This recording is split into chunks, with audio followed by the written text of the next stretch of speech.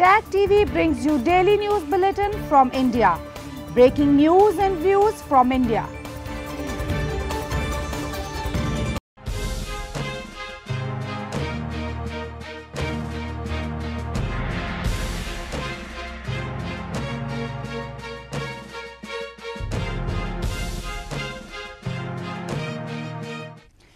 Good evening. Welcome to South Asia Newsline. I'm Yasin Malik. Here are the top stories we are tracking for you on Wednesday, the 25th of May. Kashmiri separatist Yasin Malik sentenced to life in prison in terror funding case by Indian court. Pakistan's ousted Prime Minister Imran Khan leads march to Islamabad to demand early elections. And Sri Lanka's Prime Minister Ranil Wickremesinghe takes on crucial finance ministry portfolio.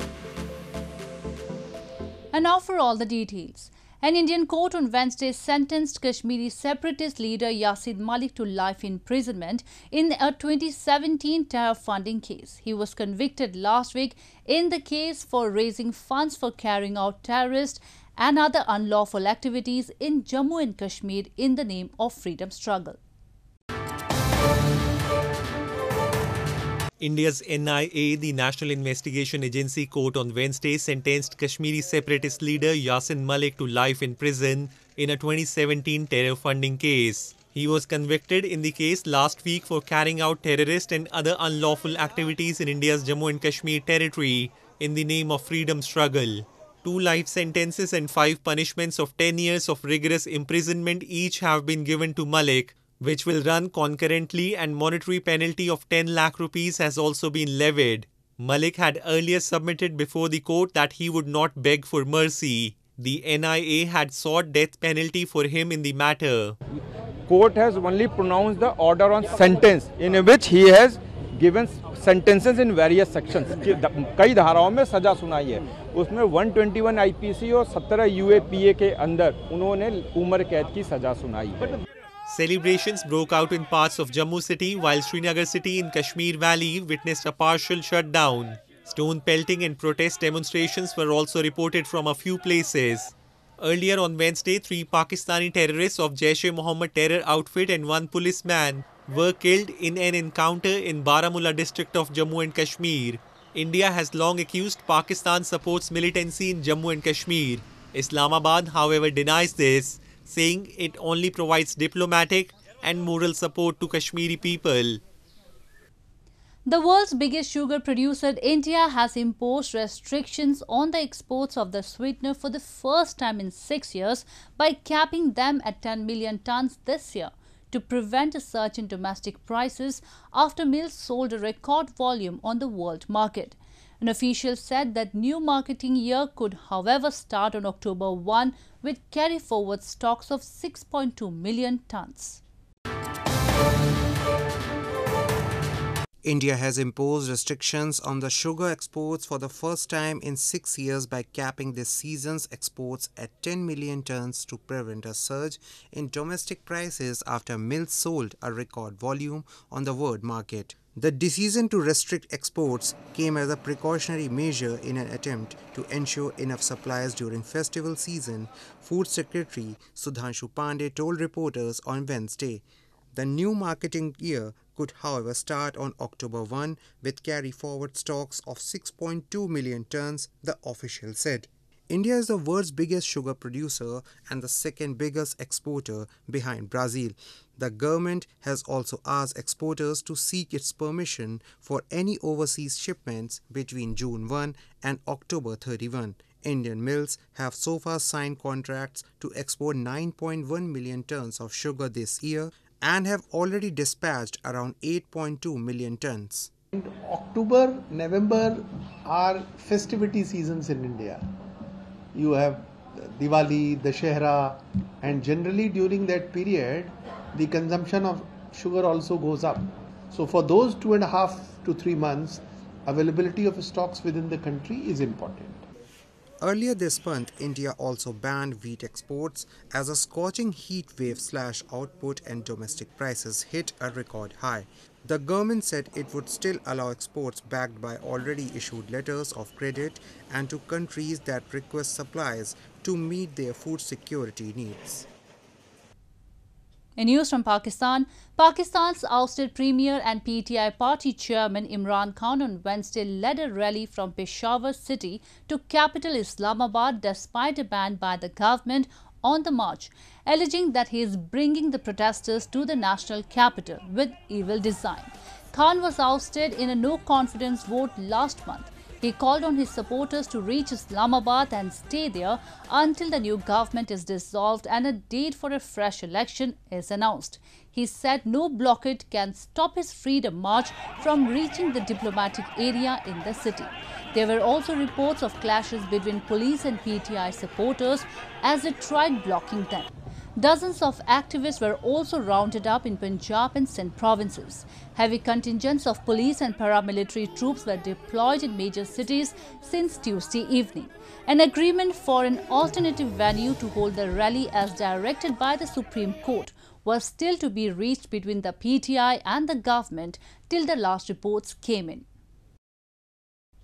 Sri Lanka's Prime Minister Ranil Wickremesinghe will hold dual charge as Finance Minister, the President's office announced on Wednesday, and will lead talks with the International Monetary Fund (IMF) for a bailout for the crisis-hit nation. Sri Lanka's Prime Minister Ranil Wickremesinghe was sworn in as Finance Minister on Wednesday and will lead talks with the International Monetary Fund (IMF) for a bailout for the crisis-hit nation. Wickremesinghe took his oath in front of President Gotabaya Rajapaksa in Colombo as the President's office released a statement confirming the appointment. In an interview with Reuters on Tuesday, Wickremesinghe said he will present an interim budget within 6 weeks, slashing infrastructure projects to reroute funds into a 2-year relief program. With the interim budget, it's just of cutting down expenditure, cutting to the bone where possible and transferring it to welfare. Wickremesinghe, a political veteran who has previously been Prime Minister 5 times, was sworn in for a 6th term 2 weeks ago after the President's elder brother Mahinda resigned from the post. Seen as an economic liberal, Wickremesinghe already has experience with the IMF, having served as Prime Minister when Sri Lanka last had a program with the international lender in 2016. He has also built relations with regional powers India and China, key investors and lenders who vie for influence over the island nation that lies along busy shipping routes linking Asia to Europe. Sri Lanka, an island nation of 22 million people, has been hit by its worst economic crisis since independence in 1948, with a severe shortage of foreign exchange stalling imports, including essentials such as fuel and medicines. In news from Afghanistan, the UN Security Council has called on Taliban authorities in Afghanistan to swiftly reverse policies and practices that are restricting the human rights and freedoms of Afghan women and girls.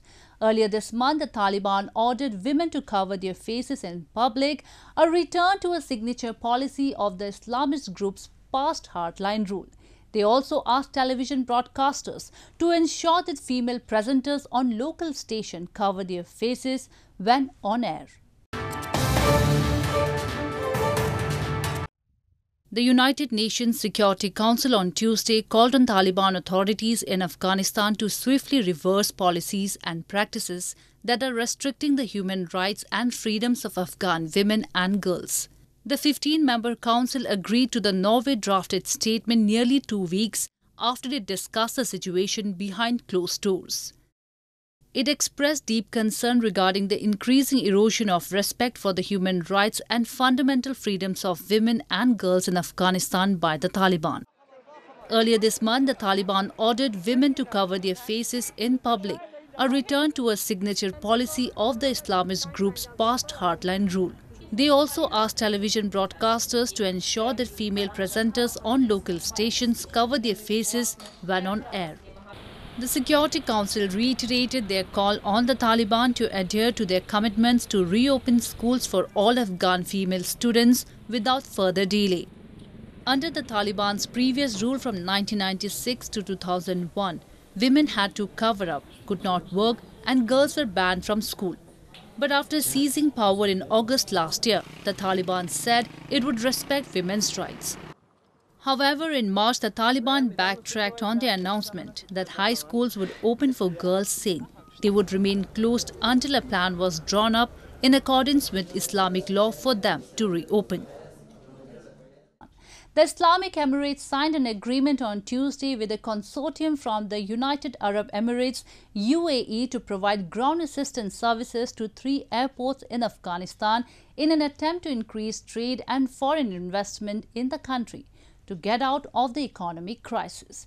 Speaking at the ceremony during the signing of the contract, Mullah Baradar, first Deputy Prime Minister, said that security is good in the country and the Islamic Emirate is ready to cooperate with investing countries. GAAC, a UAE-based company, will provide assistance services at the Kabul International Airport as well as at those of Kandahar and Herat. The deputy spokesman for the Taliban government, Inamullah Samangani, has said. In news from Nepal, unveiling plans and policies for the upcoming fiscal year on Tuesday, Nepal government announced its aim to achieve economic growth and stability through a combination of fiscal and monetary policies. Sectors like agriculture, transport, information technology and industry will be promoted as per the policies.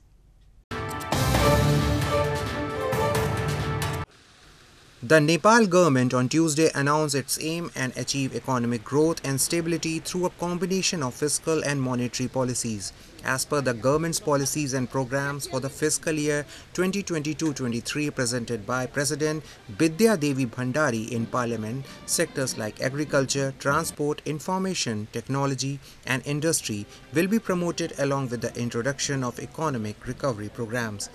While focusing on economic growth, the President said the government will control inflation to a certain point and the new policy and program are focused on implementing the spirit of federalism.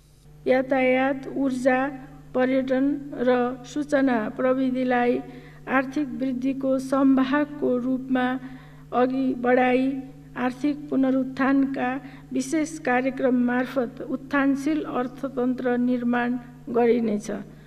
मुद्रास्फीतिलाई वांछित सीमाभित्र राखिनेछ। Ensuring a smooth electricity supply, the government will also promote electricity, domestic consumption and foreign trade. The use of electric vehicles and electric cooking stoves will be promoted. The government will on May 29 present the budget for the coming fiscal year according to policies and programs for the current fiscal year.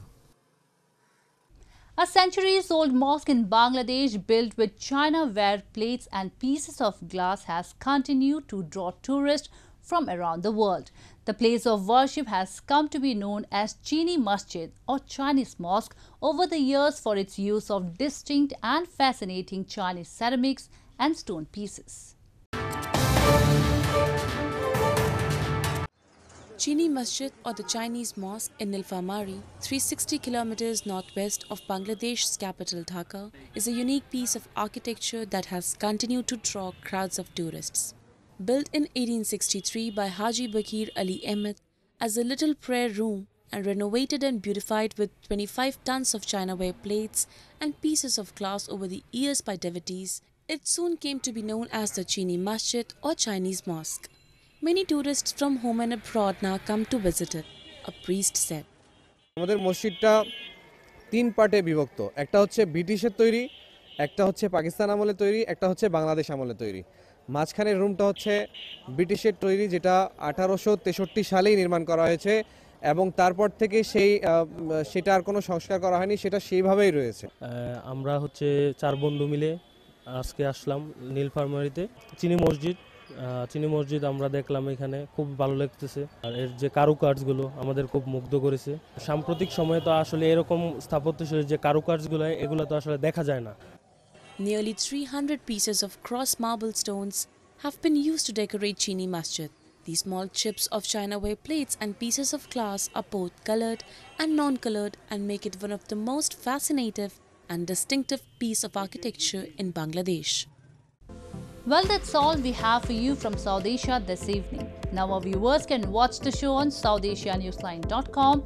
You can also visit us on Facebook.com/IsAsiaNewsline and follow us on Twitter @IsAsiaNewsline. That's all in tonight's edition. We will see you same time tomorrow. Good night.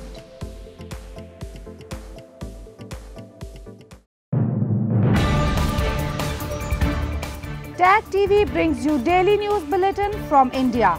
Breaking news and views from India.